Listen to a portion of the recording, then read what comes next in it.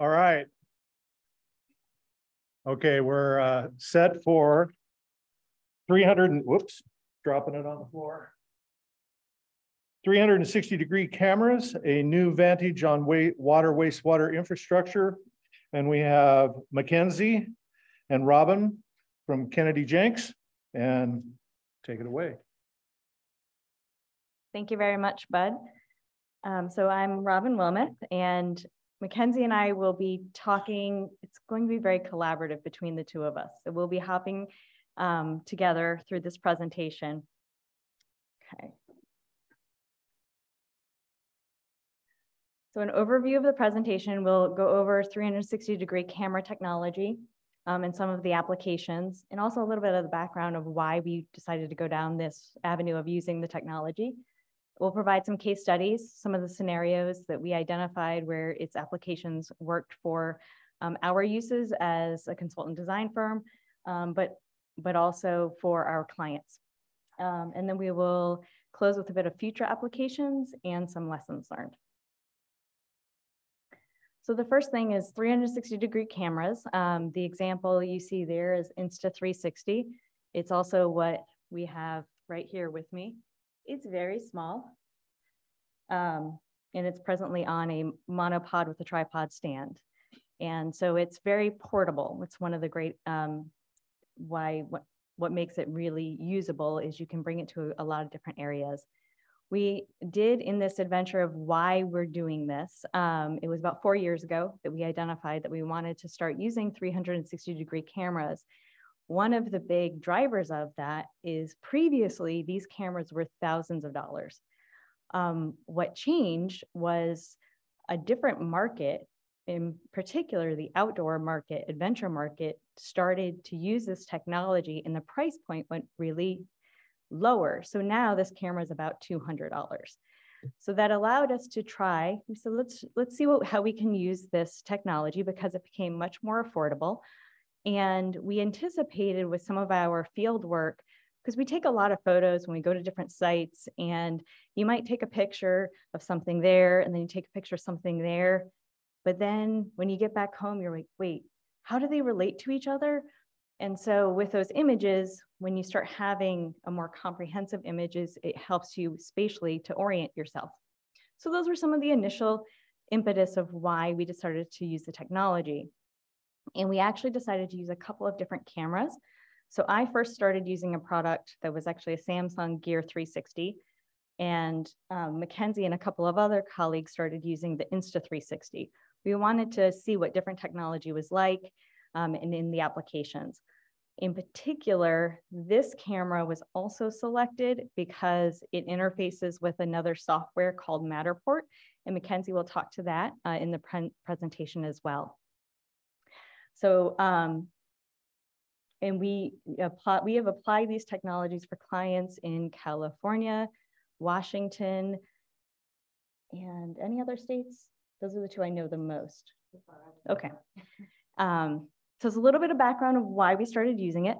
And then the camera, there's the camera, and then it also comes with the studio software that is used on your computer to be able to visualize it and manipulate. So in the picture that you see, that's an example of the video software or the editing software that comes with it. It lets you to view static pictures as well as videos, because you can take both pictures and take video with the different 360 technology. Some pros, some of the things is, as I mentioned, it's portable. We bought separately these extension rods, which allows you to go about 15 feet in the air.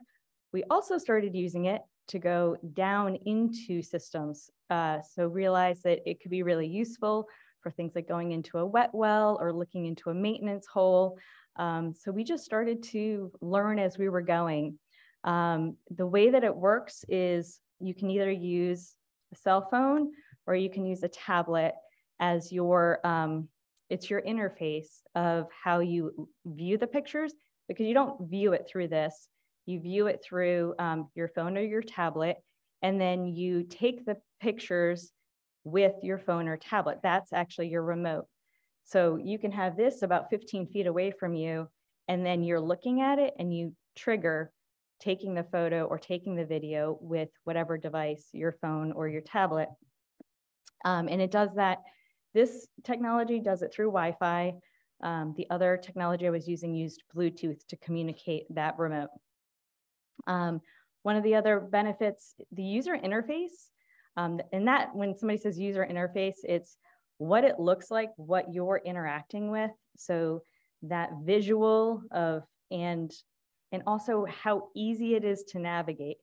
And so with that, the usability of it, and is it intuitive? Do you know how to get from one screen or functionality to another thing? And it was actually pretty user-friendly to get it loaded and to be able to take the pictures.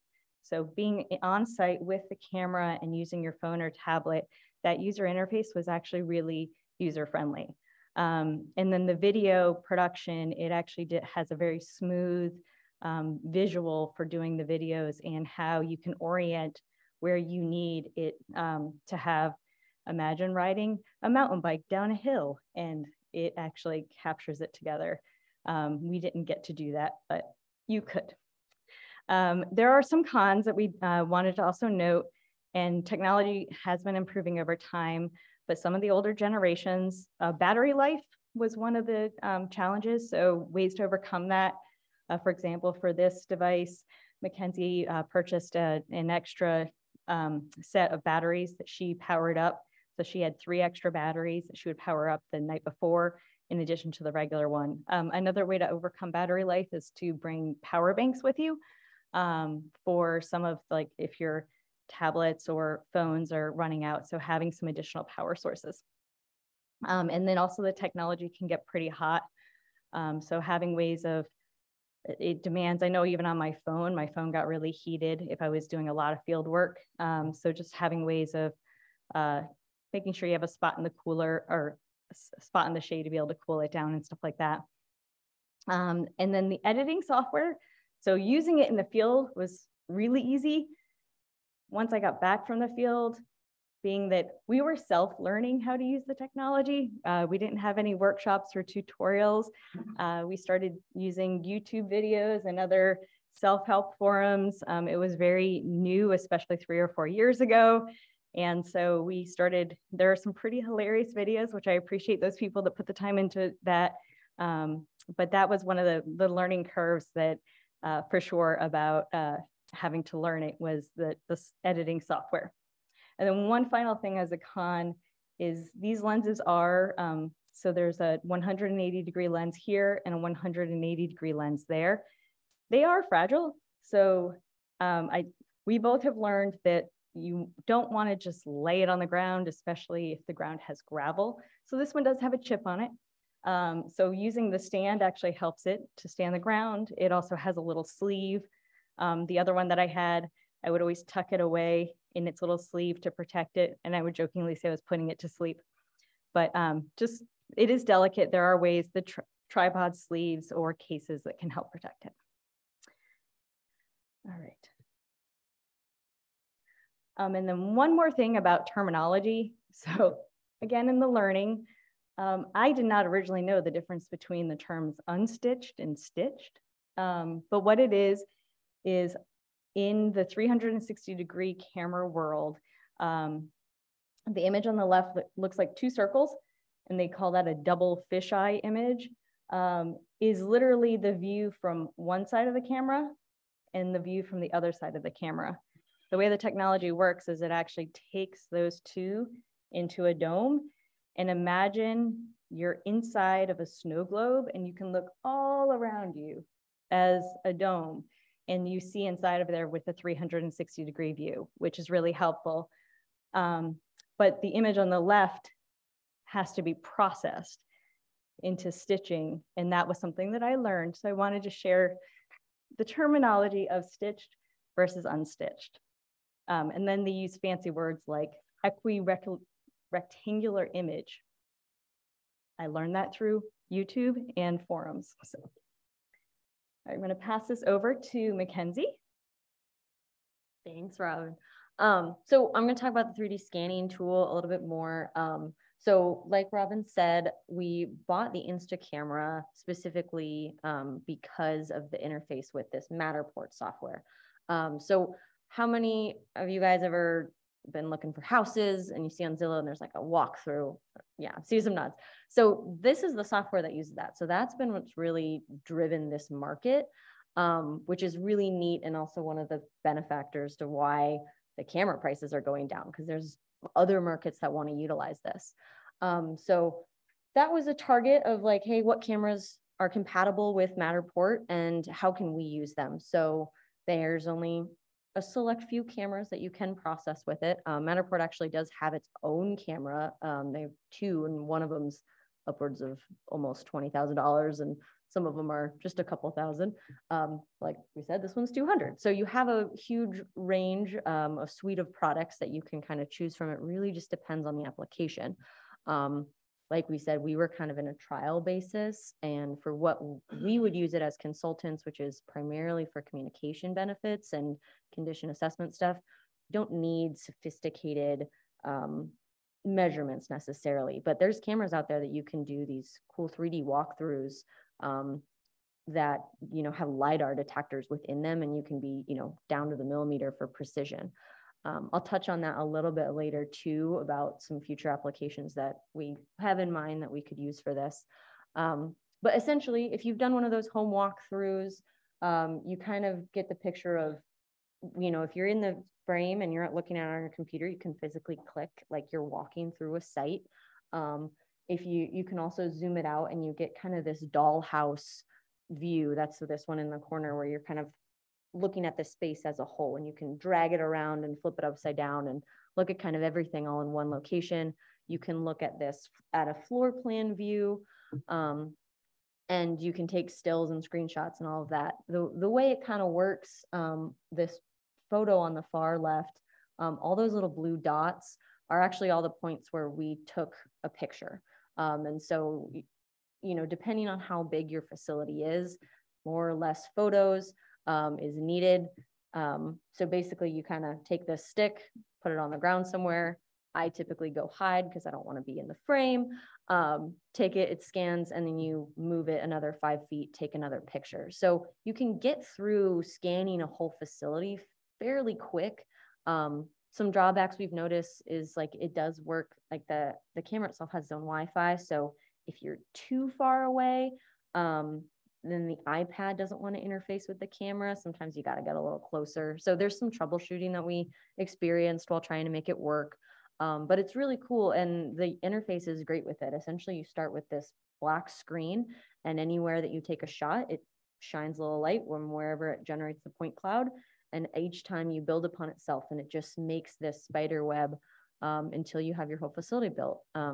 Then you send it back into Matterport, goes into its little cloud space, and it processes it for you so that you can get these dollhouse views and everything else. So it's pretty neat. It's pretty user-friendly. You know, one of the other things, and you can kind of see it from this picture. Oh, sorry. There we go. Is the use of tagging equipment. So we were just trying a couple different examples with it. This was down in Centralia. We took it into their blower room, and we were just seeing what can we do with, now that we have this space created, how can we use it to benefit? So it lets you drop these tags in. I don't know if you see those little blue squares. Some of them are red, some of them are green. You can change the colors to be whatever you want. You can change the length of them. It also lets you add descriptions to it. So for example, we were out there, this peristaltic pump, it was shut down because it needed a tube replacement.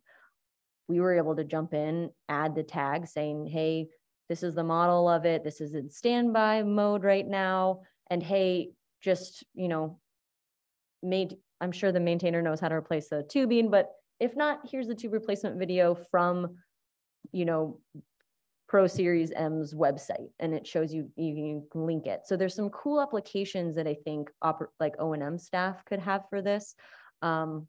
Specifically, you know, because you can update these tags pretty much in real time. So someone can be back at their desk saying like, hey, I did this walkthrough. I need to replace this tubing tomorrow, tag it on there. Maybe the next shift comes in and says, hey, oh, there's 3 red tags over in this facility.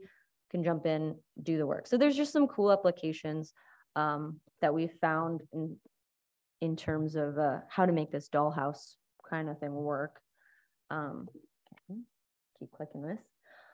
So here's a couple of we're going to dive into talking about some case studies that we use. So one of the huge benefits that we found from a consultant side is communication to the client. So as an example, one of the projects I was working on, we were the third-party construction manager. So we, go between the client and the contractor. They were having some disputes about roof problems and how to repair it and how to get some equipment in and out and all of that. So what we were able to do is actually I walked through the whole site while we were under construction. I made a 3D scan of everything, was able to process it through Matterport.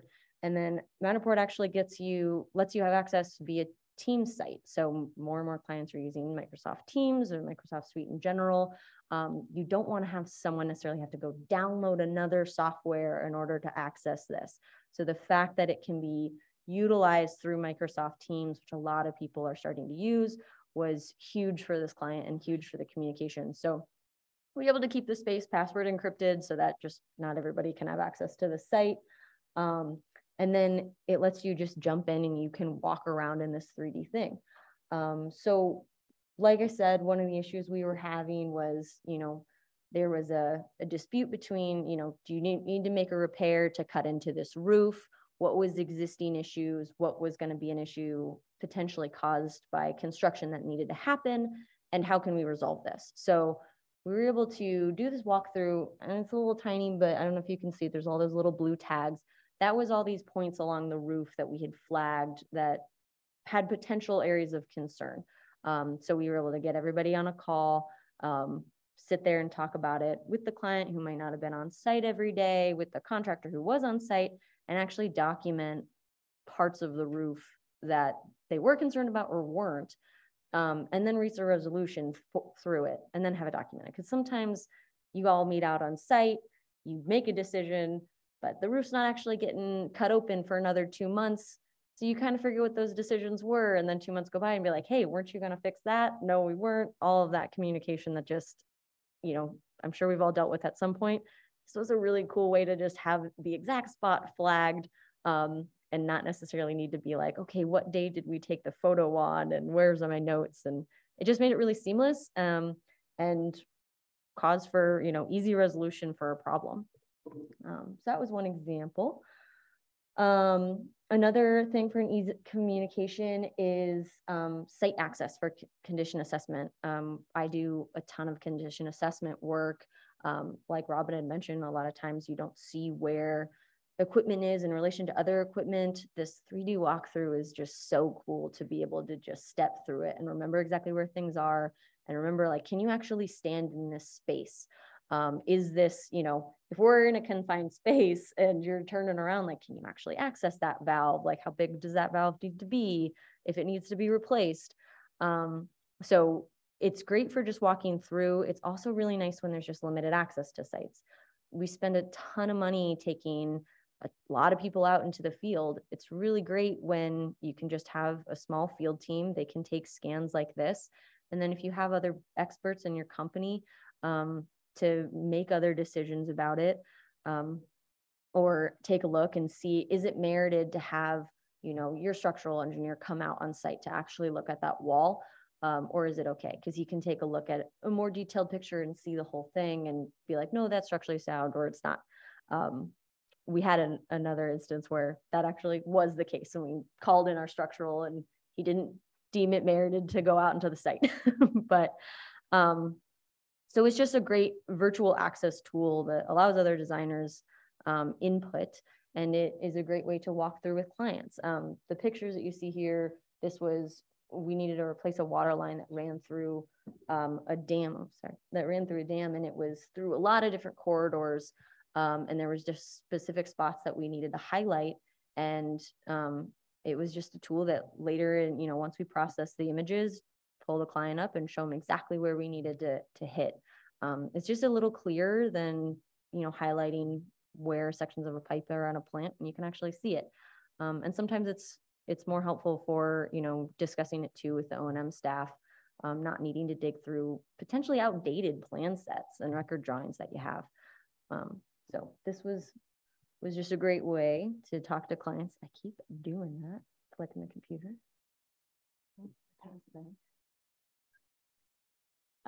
So continuing with some of the benefits, one of the projects that I was working on was we utilized the tools to either help us to avoid and or inform confined space entry. So one of the clients had a series of pump stations and conveyance systems, and we were looking at their level sensor functionality. So for example, wet wells. Well, it definitely was really, really critical for informing our confined space entry. For some of the wet wells and some of the pump stations, we had good O&M manuals, we had good record drawings. For some of them, they hadn't been updated as well. We didn't have as much confidence. And so we were able to, there was a complementary, have the record drawings with us, but then also have the 360 camera that we were able to put down into wet wells and to start, and also to ask questions, because we could see it on, like the tablet or the phone at that time. And we could talk to the operators and the maintenance people.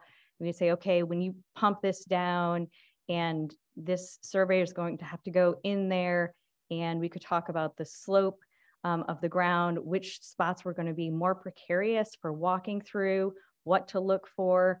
The person that was eventually going to have to go in there, we were able to explain to them on site if they were with us, or if they weren't able to be with us, we were able to prepare them ahead of time of, this is what it's going to look like. This is the pathway. This is where we're going to put the ladder. And so it really helped for the safety of our team. And it gave everyone confidence that we were doing prepared for the confined space entry. And then also there were times that the use of the camera helped us avoid having to do confined space entry. So especially with some of the conveyance systems, there were some of the record drawings that it was confusing and or outdated.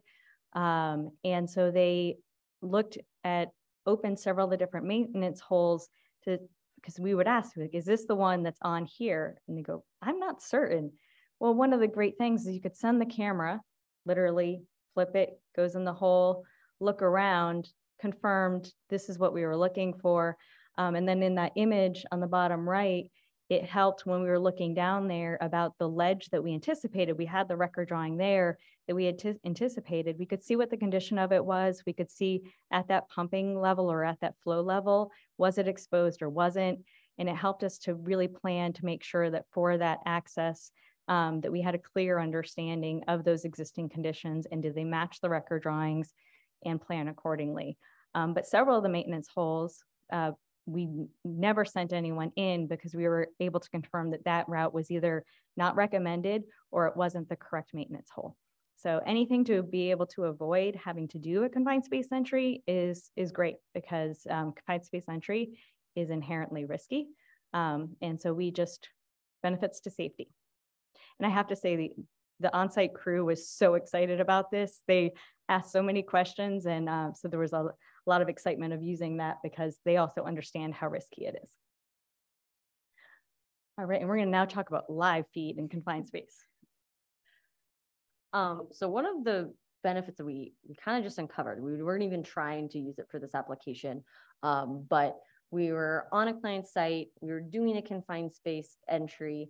That was known that we needed to do this. So it was, again, this was the same project we were doing, third-party CM for. So the contractor needed to get in the space. The drawings called for some pipes to be installed in this kind of cavity section.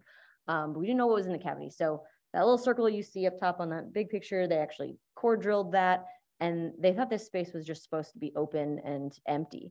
It wasn't. It was actually totally full of water, and they didn't know how it got in there. And the plans weren't complete. The old record drawings weren't complete. So once they got the water pumped out in there, we were able to first stick the camera down with just a tripod and kind of like look around, see what was in there.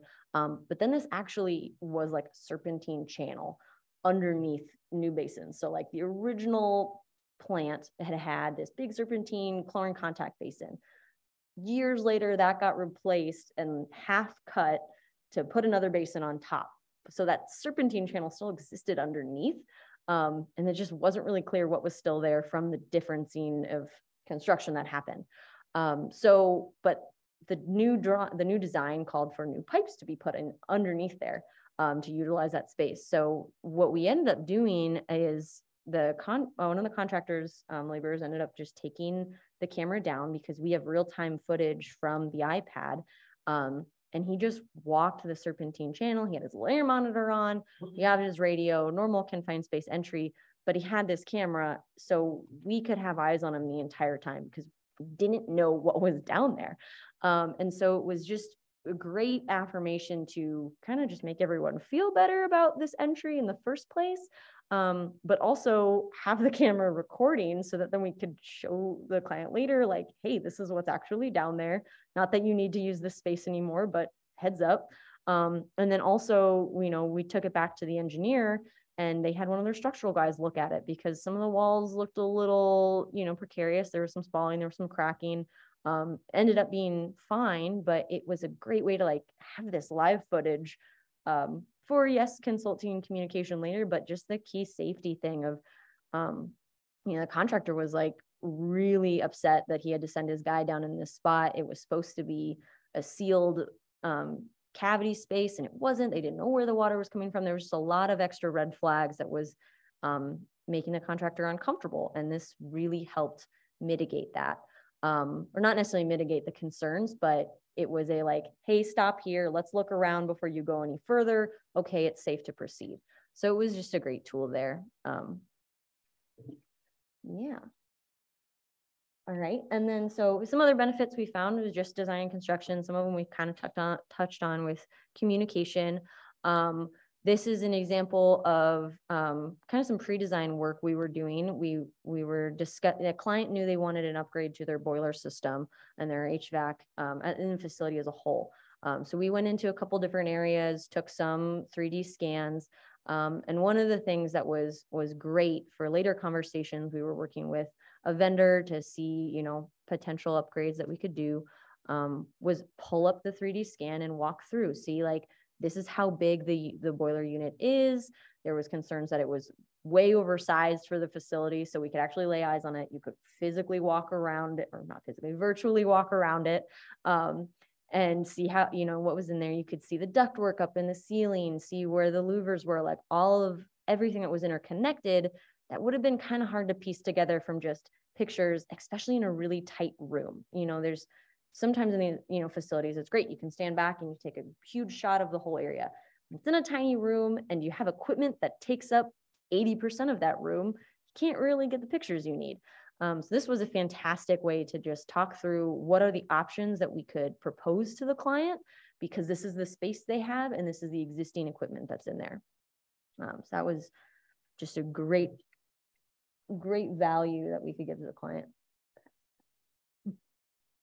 One of the other aspects of, I was trialing the camera at the time that I was also working on doing the final assessments. There had been upgrades, HVAC upgrades for over 20 pump stations for one of our projects. And since I had the technology and had been using it, and I had to go to all of these pump stations to document at close of construction, I went ahead and used the camera. I took some, two-dimensional normal ones on my phone, but I took the 360-degree photos, and it was for our own documentation. But then I asked the client, would you like these photos? And they were very grateful to have them, because one of the challenges leading up to the project was they didn't have some of their documentation for their pump stations was missing some of the kind of miscellaneous projects and upgrades that had been done by themselves or others, et cetera. So it was a great recent documentation of existing conditions that they were able to have, and we were able to provide, and it was a nice add-on. Then future applications. We're just going back and forth.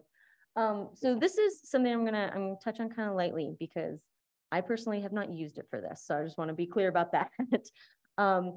Something really great we've identified with this software, with the cameras in general, with the 3D scanning, is, the opportunity that it presents to load it into BIM software, use it in Revit, The same software that gets the 360 pictures into the 3D scan for the walkthrough can also, it generates a point cloud essentially. And so the more precise of a camera you have, those point clouds can be really, really valuable. And there has been people who, contractors mainly, that have used it as the foundation for their Revit model. It doesn't just generate the model for you, it just is a point cloud, but it cuts down that modeling time in half. I'm assuming, I'm throwing that number out there, but you don't have to do a lot of the legwork that normally would to create a space when you have all of those reference points, especially when you have a very accurate camera. So like I said, I personally have not used this. We have some colleagues in Kennedy Jenks that are very familiar with Revit. So we've started conversations with them to try this application and see how far we can take it, and really see if it's valuable for us as a consultant. But it's really cool to know that, you can just do one scan. You're already walking through the facility, taking pictures anyways. And, just a little bit more time to take some more detailed photos could just cut down design work times in half. And it's just great. So, like I said, I don't have too much to say to this, but it's really just exciting that we can use this tech and just see how far it goes, the more advanced the cameras get, and just as time goes on, what other applications we can make better progress for. All right, so we're going to share these lessons learned. The first two bullets. So viewing the 360-degree images does require the post-processing. That's where I was talking about going from, there's the aspect about stitching, so to make it so that it's usable. And then there's another key component about, there's the proprietary software that you get with the camera that you use on your desktop. But there, to view the photos, and this is the aspect where you can view it as if you're in that dome that I was, like you're in the snow globe. The platforms have been improving over time. And one of them, for example, is that I noticed that like Microsoft is looking to be able to have those images uploaded so that you can view it. I had some images that I took on the previous camera that I used. And three years ago, I had to use the proprietary software. And then last year I was able to upload them onto SharePoint, and I could actually view it as if I was in the dome. So the platforms are, examples such as Microsoft platforms or social media platforms are working to catch up with and to partner with these technology companies on having the software or the images in a type of format that you can use in more generally accessible platforms, such as SharePoint, where then the clients could be able to view the images with that full effect without having to use as much of the individual proprietary technology. And then the reason why you do not see the other camera, and I didn't bring it and we didn't highlight it in here, is technology can become deemed obsolete. So the Gear 360 that I had with Samsung got 4 years ago. Well, I learned about 6 months ago that it's no longer being supported with software updates. And when I transitioned from a Samsung S7 to a Samsung S22, I could no longer use the camera. And so it was one of those aspects. We know with different technology upgrades, it can happen. For example, cell phones went from the 3G to 4G, 5G. These things do happen. So when it comes to investing in technology, something that's $200 investment that you get for 4 years, okay, not bad. If I had spent $10,000 on this and it only lasted 4 years, I'd be a bit more upset. But just something to keep in mind about how many pieces of new technology you get, and the fact that the companies may not maintain the software upgrades. So just a little red flag. We're almost out of time here, so I'll speed through these ones. But a couple other points: the picture quality for the 360 photos. Can be, it's distorted a little bit when it goes through this 3D scanning. So you get these pretty great photos for the 360, move into the scan, and it's a little pixelated depending on the camera you have. That also happens when you take it outside. So we ran into that issue of trying to take outside facility footage. Most of our facilities have a lot of outdoor spaces. It was not great for that, for the 3D walkthrough. But like Robin was saying too, the technology is improving as time goes on, everything's better. Literally was on the website today as I was logging in, and they had a big banner that said, now we have outdoor images. So it's all about, you know, software updating, what it can handle, different cameras coming online. So, you know, it just, timing when you get it and being patient, I guess, as, you know, technology catches up with what we'd like to use it for. The other downsides that is that, you know, the Matterport 3D scanning, it is a subscription. I know that might be a difficult area for some people. It just limits transfer that we can have to clients, or then how long you actually want to keep your space up online. It's also, you know, this specific camera is not meant to duplicate construction drawings because it's limited accuracy in terms of measurements. But it all depends. If you get a LiDAR camera, you're going to be good to go.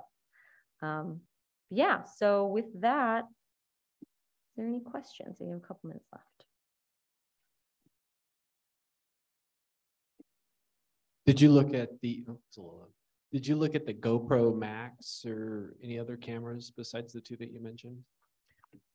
No, I didn't. So I guess you could talk to. I've used GoPros. And it was just a matter of there were only so many that we were willing to trial. But there are some forums and online about, there are some forums online about comparing different 360-degree cameras.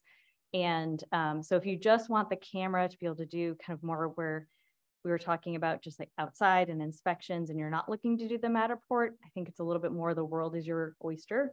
If you are looking to try to use this software, the Matterport, where you get that tour, then you would want to look at the compatibility with the Matterport software of which cameras will work with it.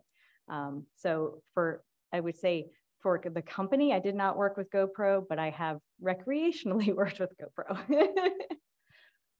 I'd also say to add to that too, if you're looking at getting 360 cameras, look at what software you already have a need. For instance, like the Samsung worked really great with SharePoint to be able to have that dome experience.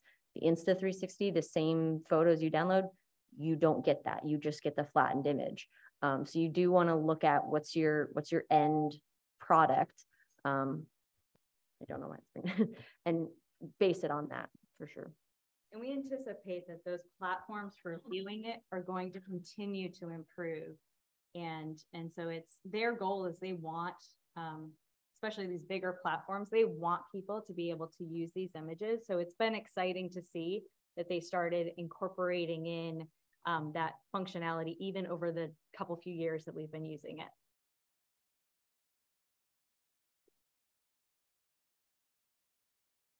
Picture of us, did you? No. Okay, thank you. We would have needed a lot of permission slips.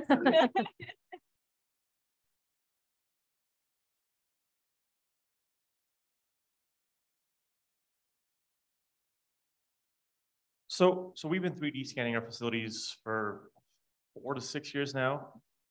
We paid in the tens of thousands for our camera so we can do it in-house. It's awesome that you guys have the $200 camera.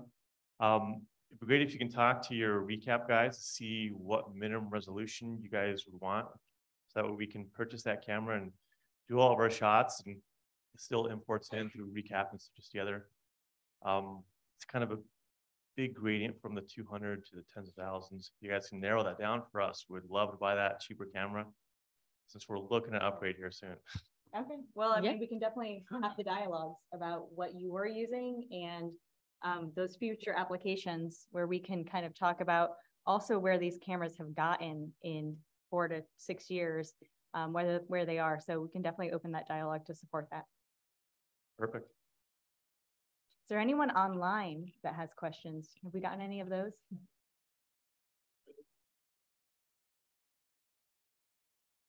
Okay. Actually, there is no question. That was me Okay. telling them to ask questions. What? Yes, that was actually something. So it does, and it doesn't have one. So I have found all sorts of ways to jerry-rig tiny flashlights to the end of this monopod. And that doesn't always work because you don't always have the light in the spot you need it, because obviously it's taking a 360 image and a flashlight's shooting one area. So that, I don't know if newer cameras have that ability, but that was a big downside in sticking into confined spaces that typically don't have lights. And each of the cameras, so the Gear 360 that I did have actually did better in low light resolution, and it could capture quite a bit. We did supplement sometimes with flashlights. A headlamp actually works really well. So I wrapped a headlamp around the base of here so I could send it around. So we got pretty creative. We also got some lights that were appropriate for going into maintenance holes, et cetera, to go down with them, especially the super, super dark spaces.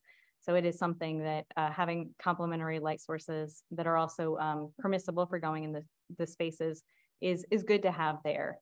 But we did get some, I would say, camera to camera, some variability of how well it could do with the low light. Thank you, Robin and Mackenzie. It's break time.